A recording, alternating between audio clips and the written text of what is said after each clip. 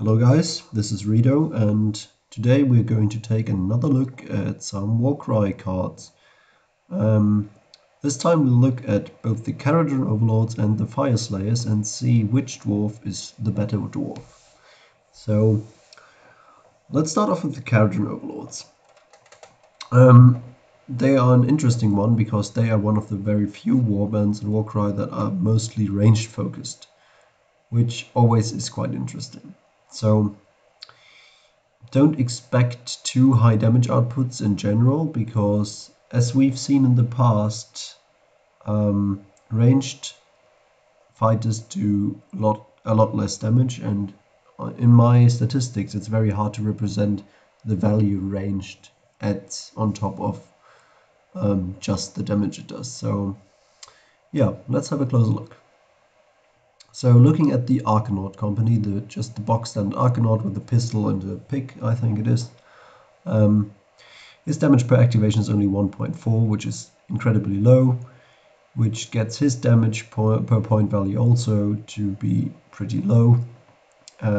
He only needs 2 activations to be killed. However, being as cheap as he is, that actually makes him the best points per survivability out of all of these models. So if you're just going to look to be durable, he's actually quite good. Next up is the Arcanaut leader.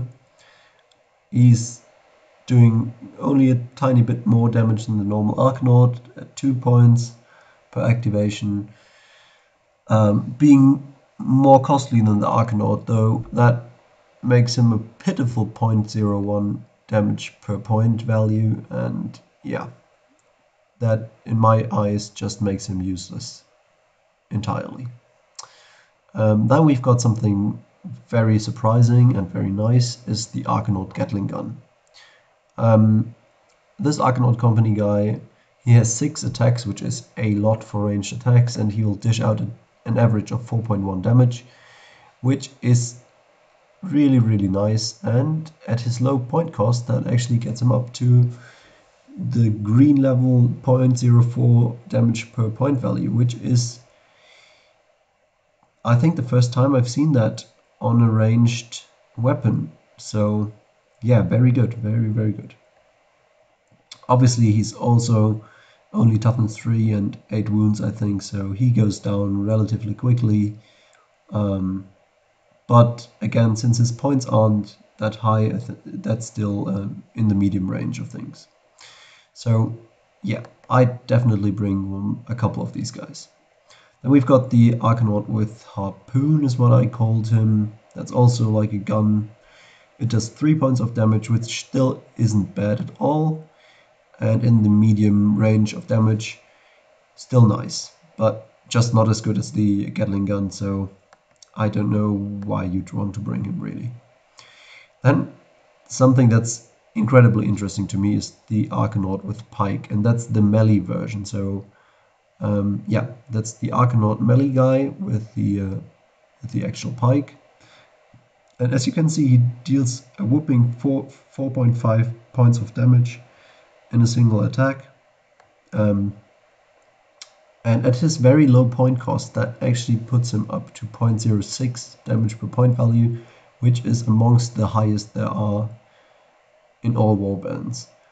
So interestingly, in this very ranged focused warband, there's this one guy who does incredibly well in terms of melee damage. Again, his survivability isn't great, but since you do have the 2-inch range on his Pike, you can keep away from enemies and only be attacked once, ideally, so he might stick around for a turn at least. So honestly, having a couple of these guys is probably going to be very nice if you want to defend your gun lines and stuff. And we've got the Thunderer, the standard Thunderer with nothing special, just a normal gun. He only does 2.7 damage. I think he might cost more than a couple of the other Arcanaut companies, yet he doesn't really bring more to the table. I think all he really has is a bit of a higher defense stat, and at this pretty low damage and yeah, his defense also only being a little bit better than the other guys. I don't think he's worth bringing at all. Then we have the Thunderer with it's like a flamethrower. It's one of the very few ranged weapons that don't have a minimum range on this warband, and dealing 5 points of damage is actually pretty nice, putting him also in the green range of damage, which is also, as I said, very uncommon. So yeah, that's a nice one. You can totally bring him. Then we've got the Thunder with the Duckfoot gun. He does 4.2 damage on average, which is a bit lower and puts him on the medium kind of range damage. So still not bad, but looking at your other options, I don't see that you really need him.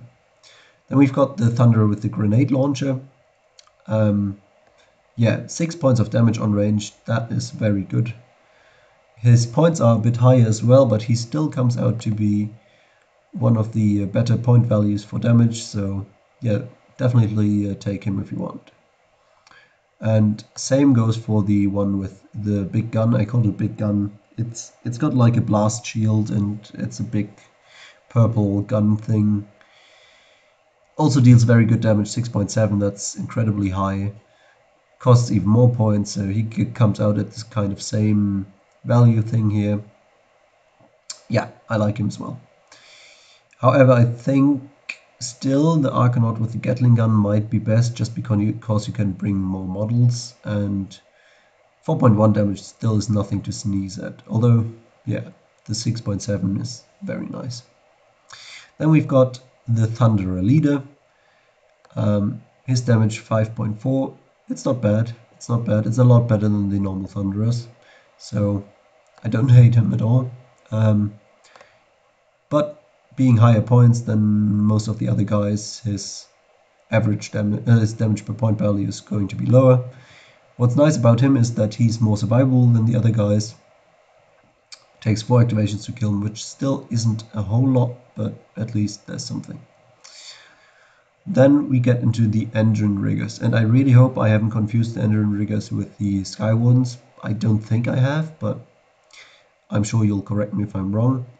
Anyway, so the Engine Rigger, the standard one, he's 5.6 damage points per activation, and because I know he wields a little pistol too, but really his selling point is his melee weapon, so that's what I've looked at. And his damage is pretty good, especially considering that he's also moving fast and flying, which normally it increases the points value and therefore makes damage look worse. So I think this value isn't bad.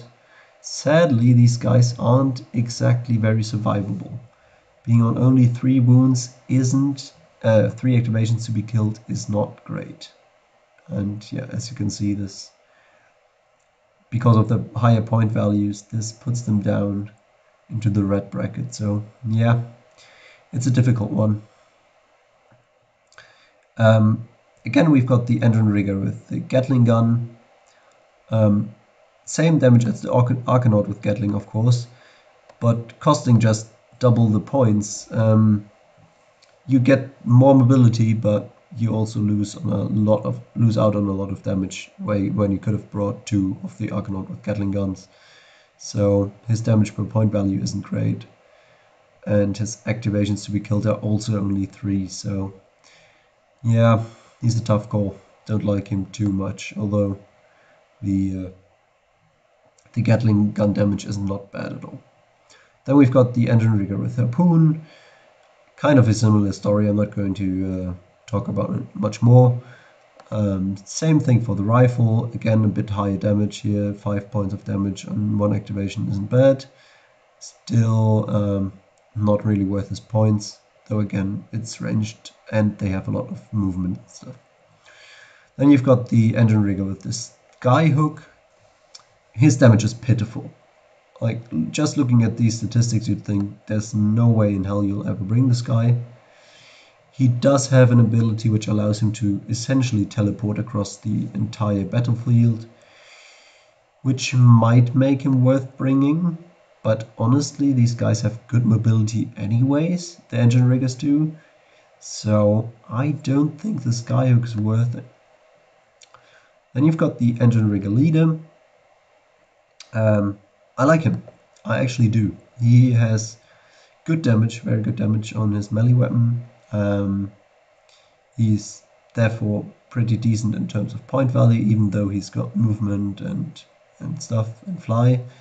And he's also one of the very few models that will take 5 activations to be killed. So yeah, I think this might be the leader you want to go for. We've got the Sky Wardens. Many of them are very similar to the engine riggers, and I really wonder why they even put them in. For example, the Gatling gun. It's the same Gatling the engine rigger has, and I think the stats are basically the same as well. So yeah, totally your choice which one of these you want to bring, if you do want to bring any. So it's weird. Anyways, we've got the Skyward with the pike, so a melee weapon. And being a melee weapon, I really don't think that 0.02 damage is okay. I think that's too low for a melee weapon. Yeah, 4.5, that's the same damage the Arcanaut does with the melee weapon, but again, you're paying so much more points. I am struggling to see how this is going to be worth it. Then you've got this Skyward leader. He's doing 6 points of damage, which is again a lot better.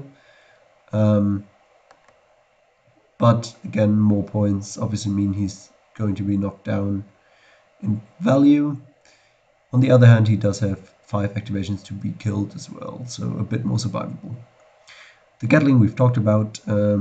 I think the Harpoon, yeah, it's also exactly the same as on the engine rigger, so just go whichever model you have or want or whatever. We've got this kind of drill cannon. 5 points of damage aren't bad, but they aren't amazing either.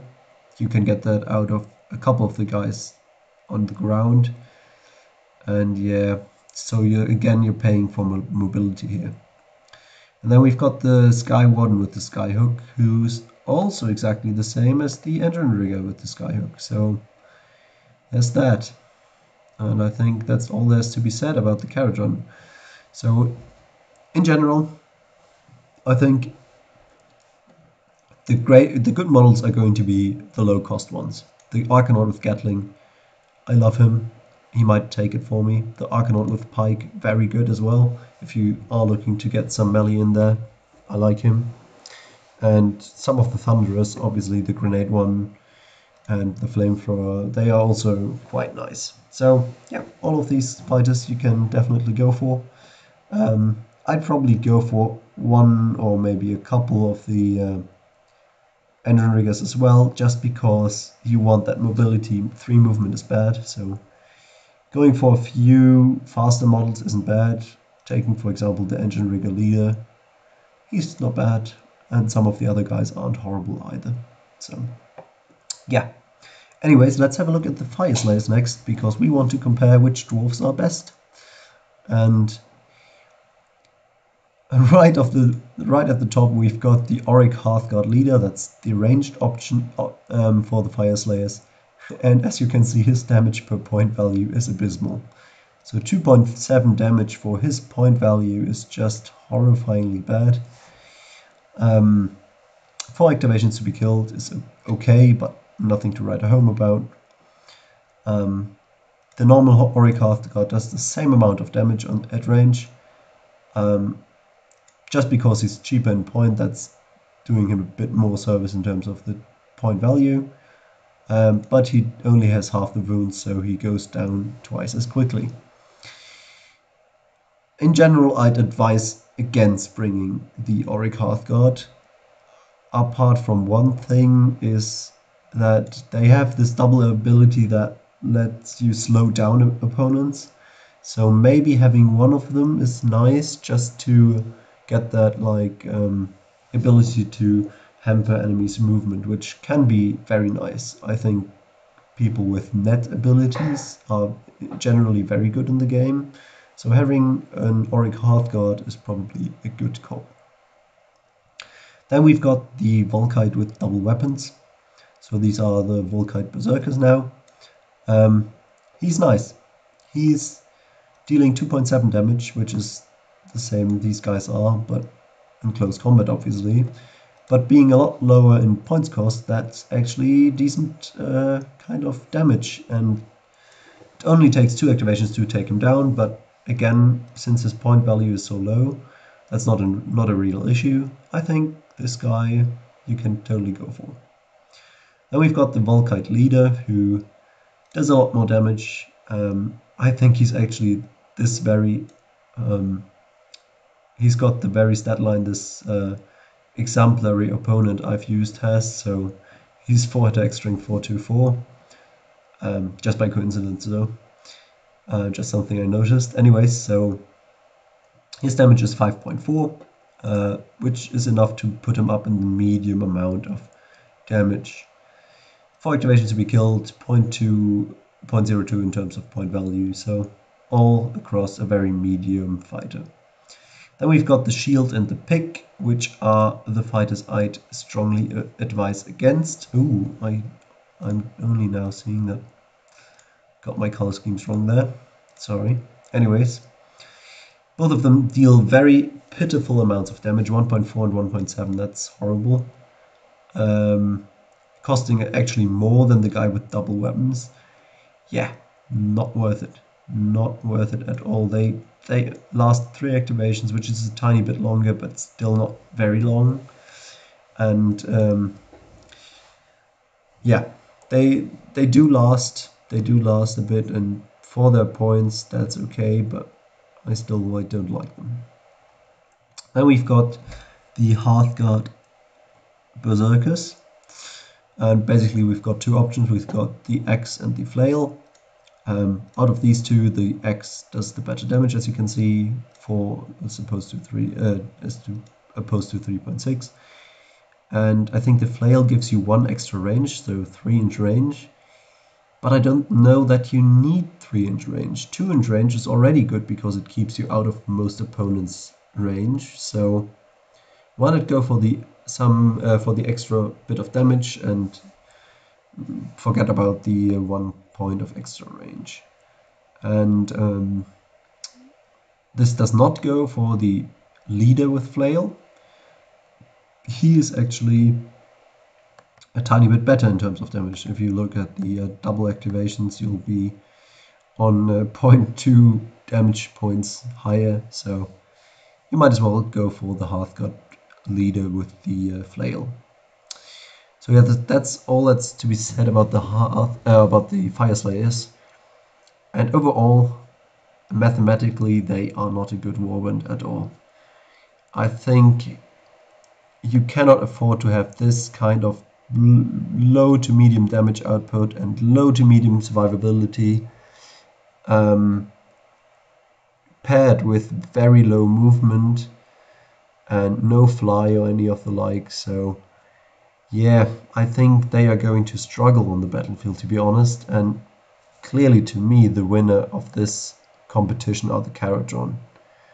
Like, compare these models. There's the Arcanaut with Pike, he deals 4.5 damage. Compared to the Volkite with double weapons, I think they are about the same kind of point cost. And the Arcanaut does double the damage. It's double the damage. Yeah, I don't get it. The Volkite sucks. Or not the Volkite in general, but the Fyreslayers suck compared to the Kharadron.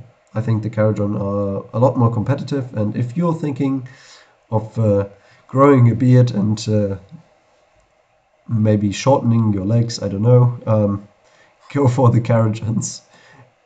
Tie a balloon to your back, because that's going to get you places. Anyways, that was me. I hope you enjoyed. Please leave me any suggestions you'd like and tell me what you want to see next. So see you in the next one. Bye.